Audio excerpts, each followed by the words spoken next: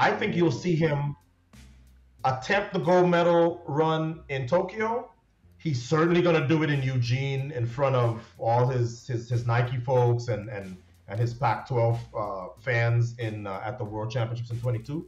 Mm-hmm. And then I would not be surprised to see Michael Norman say, okay, I have the medals in the 4.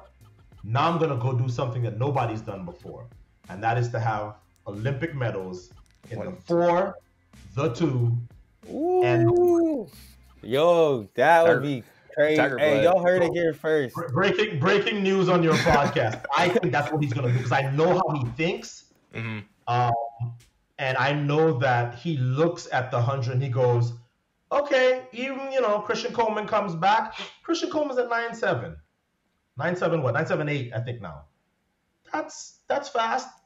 But I ran 9.86 and I don't run the 100. Mm-hmm. For real. I run 1/10, I'm in 9.76. Who beats 9.76 in the Olympics with both gone? Maybe Christian.